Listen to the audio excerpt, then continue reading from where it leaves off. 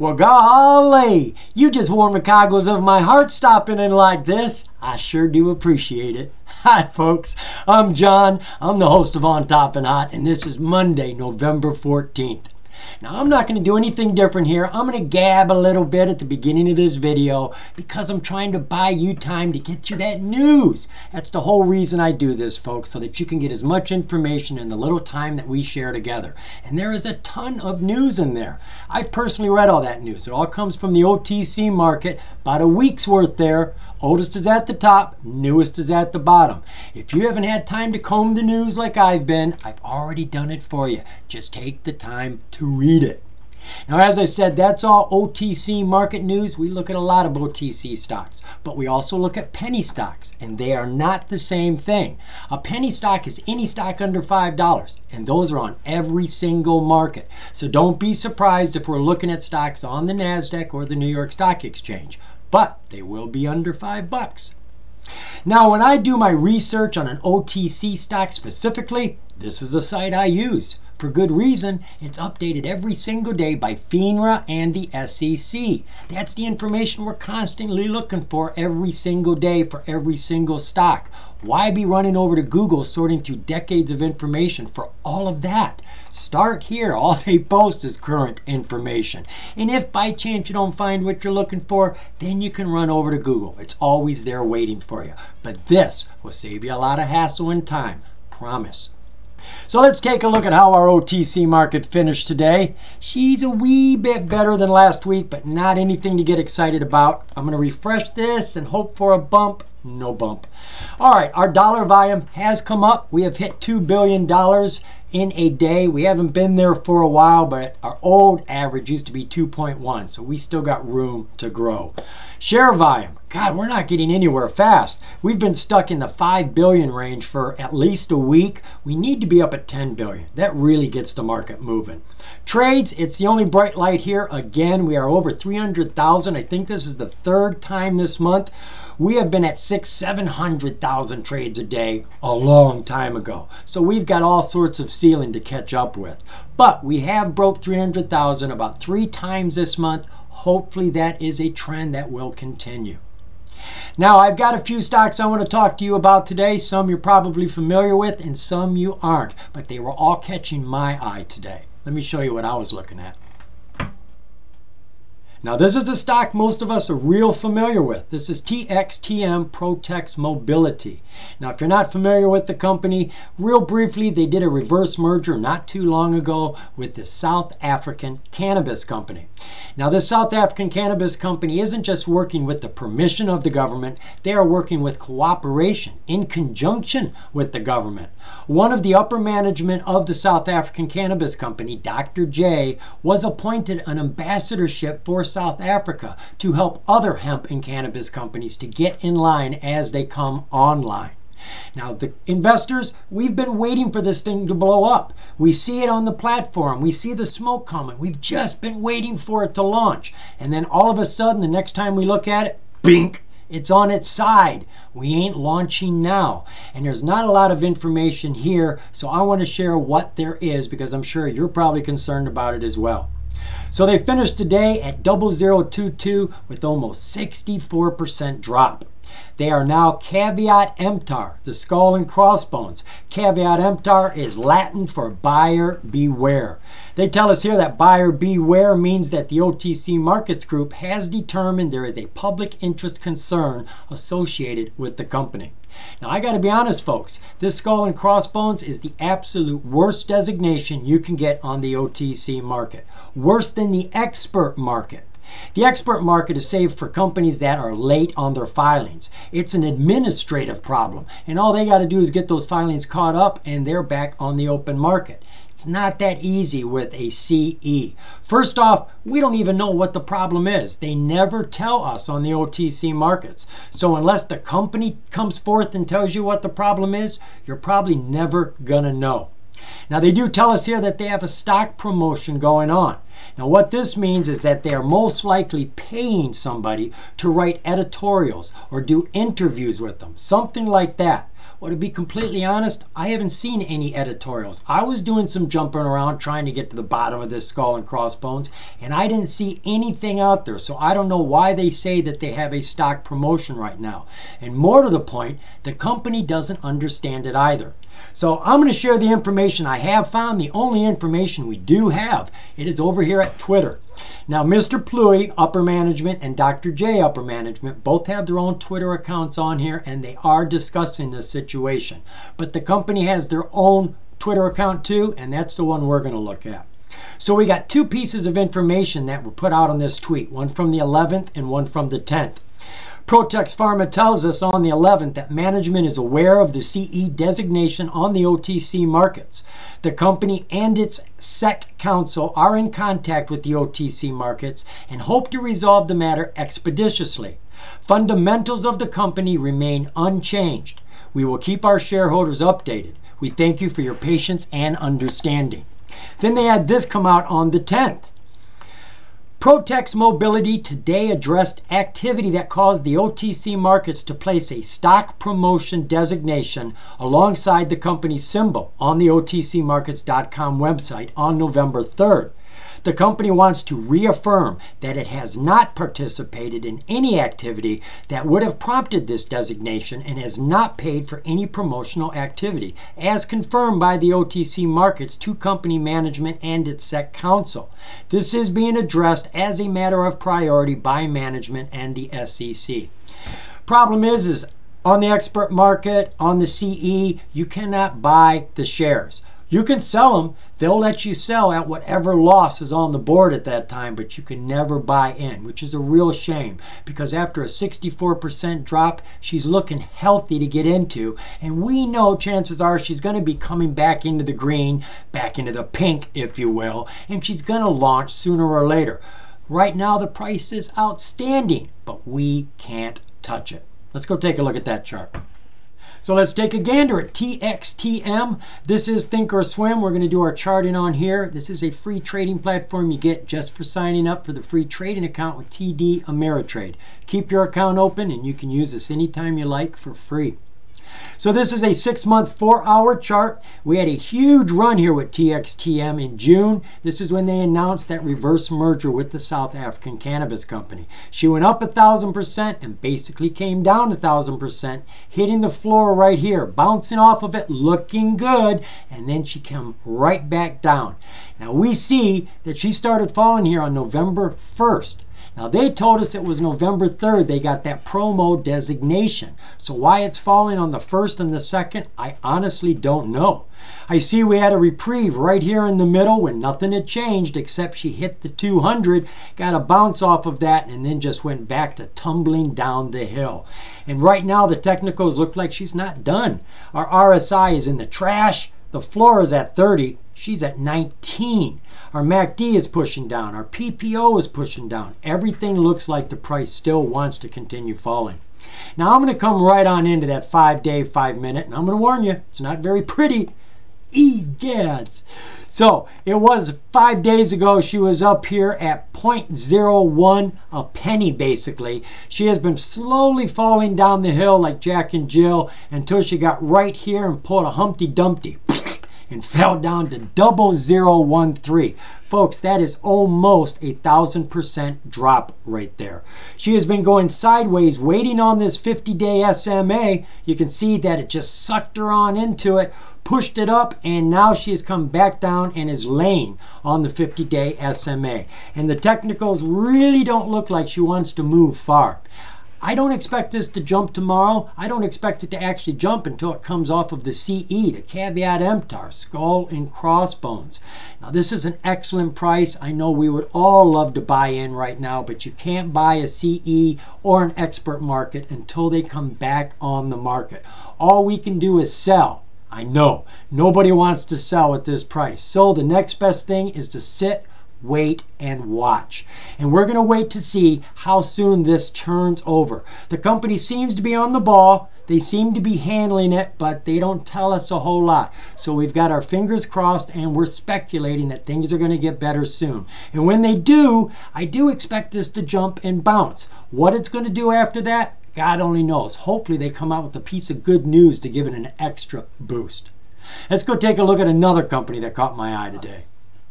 Here's another stock that was catching my eye today. This is ticker SPOM, SPO Global Inc. I'm not too sure if you've heard about this one. There's not a whole lot going on with it. There was no news today, but surprisingly enough, they did release a financial disclosure yesterday on Sunday. Who knew? Now, I saw the stock running today, so I came over here and saw that was the only new piece of information, so I jumped into it.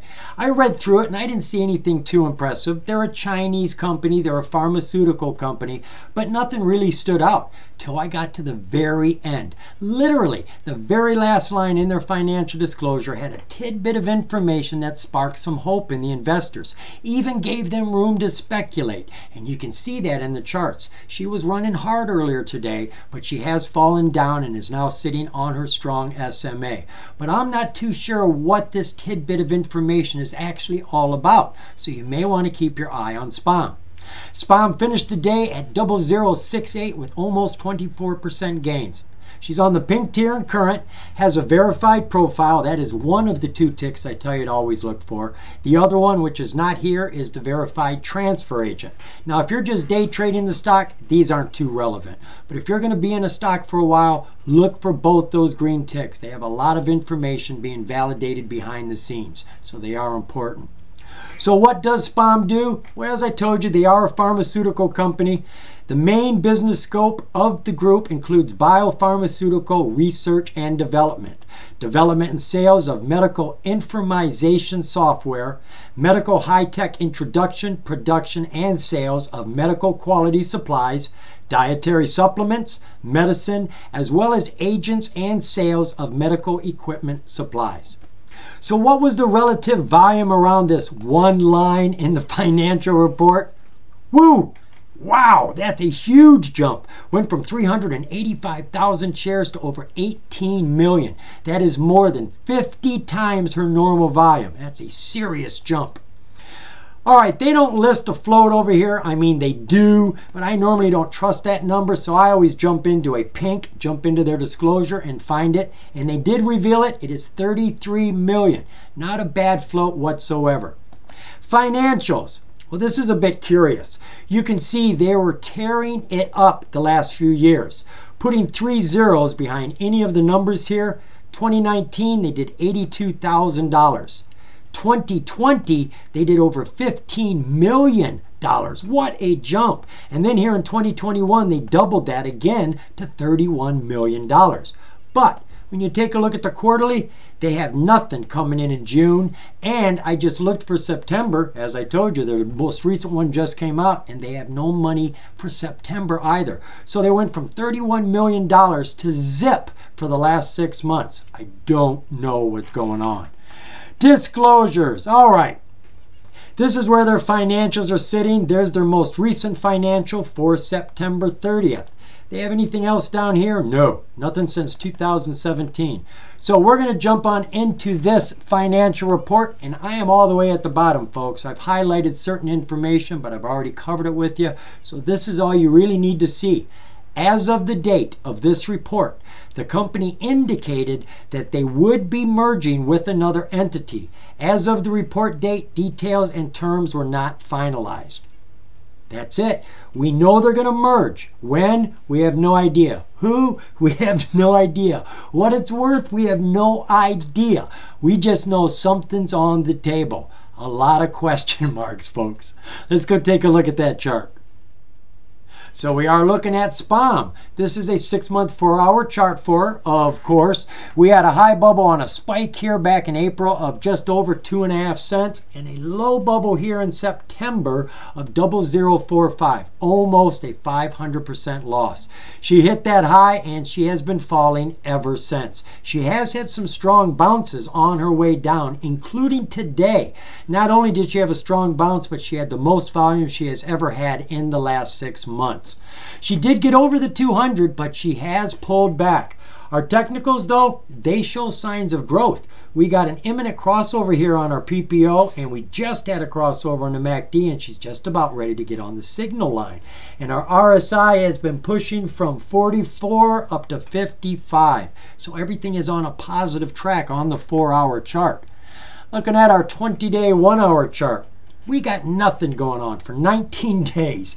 Today, she finally did something. Started off late in the day, actually. Had a huge jump up to that 0093, starting off at 0058. So you have about an 80% jump before she fell back. And it looks like she is sitting above her 200-day SMA on the 1 hour. Our technicals, they all seem pretty strong, except we do have a good strong pullback on the RSI right now. 5-day, 5-minute view. Nothing really going on prior to today. She did have a late start around 1:30, 2 o'clock. She started to run, hit her high, went sideways for a little while, and then fell real hard. And she is now sitting smack dab, melding with her 50-day SMA. And it doesn't look like we have a 200 in the picture yet. Not a lot of volume, so that could show up anytime. Our technicals, they show that solid pullback right here, and it looks like there could be a tinge of recovery right now, but I wouldn't anticipate it. I think she got a bounce off of that speculation. People took their gains because it's been down for a long time. That's all par for the course. But I anticipate that this will bounce the next piece of news we get. I don't think she's going to move until we hear more. So I would put SPOM on my watch list for news. Not on my charts, not over here at your platform, somewhere else, so that you remember to look this up before the day starts. There's certain stocks that you just want to get the news before the day. And this is going to be one of them. When they come out and tell us who they're merging with, when they're merging, anything like that, well, we've already seen that just a tidbit of information got a nice jump out of about 90%. So when we get some real facts, maybe we'll get another good surge too. So SPOM deserves to be on your news watch list. You know, I wasn't even sure I was going to talk about this company tonight until just a few minutes ago. I think it's only fair. This is ticker LTMAY, LATAM Airlines. We've been talking about this stock a lot. We're very excited about it. They just came out of bankruptcy. They were in bankruptcy for 3 years. Their ticker was LTMAQ. The Q has fallen off now that they're out of bankruptcy, and they are definitely in a stronger position by all means. They got an $8 billion infusion into the company. They have $10 billion in assets compared to only $6 billion in liabilities. They just closed a deal with Delta Airlines. They're in the midst of closing a deal with Virgin Atlantic. And right now they're doing about 83% of the pre-COVID business. So everything looks good right now, except that the company had news come out this weekend. And I got to be honest, folks, it's not good news, and that's why I'm sharing it with you, because I looked around online and I could not find this news in a lot of places, and I'm not sure most of us are even aware of it, and you probably should be. So LTMAY finished today at 48 cents with almost 9% loss. Now I'm just going to go straight to this news because it is the heart of the matter. So we are over here at Ortex. This is a brand new site I just signed up for, and I only signed up to get this LATAM news. I was talking to somebody online about it, and I went looking for the information myself, and I couldn't find it anywhere online. So I asked them, I said, where did you see it? I can't find it. He says, over at Ortex. And he was right. And it seems this news comes out faster here than other places. So I'm going to keep this site. I like that. Now I've got to correct myself. It turns out that this news came out on Friday afternoon, just after 1 o'clock in the afternoon. I thought it was the weekend. The news: pricing distortion makes LATAM Airlines worth more than Meta or Walmart. They tell us here that LATAM Airlines, the Santiago-based carrier that this week emerged from Chapter 11 bankruptcy protection, has a larger market cap than Walmart or Meta. At least the way things are sitting now. You see, over in Chile, they have the common stock. Over here, we have the ADRs. ADRs are American deposit receipts held by the bank. You can think of them as a stock, you can trade them as a stock, but they aren't common stock. But to me and you, they're pretty much the same thing. Well, over in Chile, they do have the common stock. And their stock is trading at a market cap of $4 billion. At our ADR price over here in the States, 67 cents on Friday, we were at $395 billion for the market cap. That makes it the 11th largest company on the S&P 500. Bigger than Meta, Facebook, bigger than Walmart. And that's not accurate. It is wrong. Now, here's what happens. This is an arbitrage. An arbitrage means that the price of something is cheaper here than it is over here. So if you buy it cheap here, you can sell it expensive here and make money just on the price difference. You don't have to wait for anything to move. Well, they're not going to let that happen.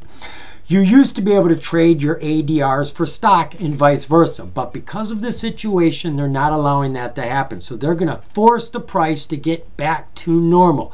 And there's only one of two ways that happens. Either Chile raises the price on their end, or we lower the price on our end, or maybe a little of both. Now they tell us that the company has got 590 billion shares outstanding right now. You heard me, folks. 590 billion shares. It's the most shares I've ever heard of in my entire life. Now you go over to the OTC markets, it says that there are 607 million, and then we read news that they had just doubled up the shares, so it was 1.2 billion, but they had loaded up the preferred shares to cover all that debt. Dun dun dun dun! That's where you get 590 billion shares. So this is the problem right now. There is serious dilution. There is serious arbitrage and price distortion. We need to get things closer together, and that could take some time. But keep in mind, folks, nothing has changed. The company still gets to keep their $8 billion. They still have $10 billion in assets. They still have a deal with Delta, still closing a deal with Virgin Atlantic. Everything is still moving forward, and they are growing. So don't panic. But yes, this is bad news. It does leave a sour taste in our mouth, and it's probably going to bring the price down initially. Now, they do tell us here at the very end, LATAM also said it plans to relist on the New York Stock Exchange. But realistically, this may not happen before 6 months after today. Things have to take time to move. Things have to get in place. The price has to be at $3 before they can get up there. The only way they could get up there quicker is to do a reverse split. And I don't know if they'd be allowed to right now. Honestly, after all those shares were thrown in, I don't think they could do that. So we're going to have to wait for a little while. But I still believe in LATAM. I just think it's going to take longer. Let's go take a look at that chart. So we are looking at LTMAY, and that is all the chart we have for this ticker. Each ticker gets its own chart. LTMAQ had a 3-year chart, but that's gone since they dropped the Q. So this is all we have. And I'm really not interested in the Q's chart because that's old news now. So this is when bankruptcy ended. She came on the market at 44 cents, and today she is at 48 cents. She hit a high here in the middle of $1.06 and a low today of 36 cents. All of our technicals are down, but they show that they're turning around. Our RSI is coming up. We just had a crossover on the MACD, and she's pushing up. Our PPO is pushing up, and our ADX is going down, and our PPO is going up. Whenever I see the blue line and the red line separating, going like that, the price is going to rise. So it looks like it's going to rise, but we know it has to fall. So what do? Well, the truth of the matter is the price is in the hands of the investors. There's nothing management can do. They can maybe put out some bad news and make us bid it down. Maybe they can excite the Chileans and get the price to come up. But from what I understand, Chile isn't too happy with LATAM Airlines, though I don't understand why. So yeah, we're in a quagmire right now.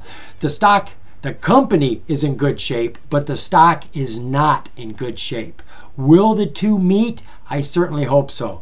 Everything looks like she's ready for a bit of a recovery, but until facts get straightened out, prices get close together, we're probably in the twilight zone of just having to wait. I still believe in the company. None of her fundamentals have really changed, except that the stock now, as we can see, has been diluted to the hilt. But will the value of the company hold up in the investor's eyes anyways?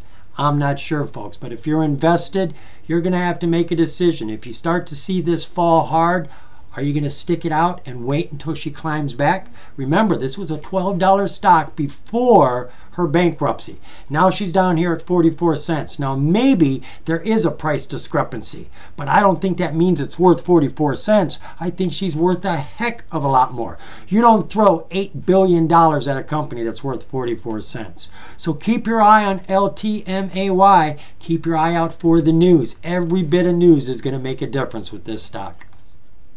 My sincerest apologies. I know I brought you more bad news today than good. But to be completely honest with you, I think it's more important to know the bad news before the good news. Especially if you're invested. You want to get out before things get bad. Now, I'm invested in both TXTM and LTMAY.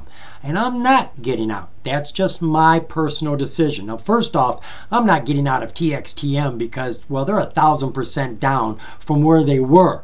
And you can only sell. And I'm not selling right now, so I guess I'm going to hang on until they come out. And we don't know how long that will be. LTMAY, on the other hand, the company is doing great. They've got all that money. They've got lots of assets. The business is growing. They've got more destinations now than they've ever had. But the stock is a mess. But they used to be a $12 stock just before they went into bankruptcy, and they were in terrible shape back then. So whatever the price disparage is, I know the stock is worth more than 48 cents, and I'm not going to give it up. Now, I got gains sitting on the table right now, but I'm not giving them up. I'm going to be patient, and I'm going to watch this stock rise like I watched Hertz rise. I'm going to be patient. But you make up your own mind. Do your own DD. It's your money. Nobody has a right to tell you when to sell or when to buy.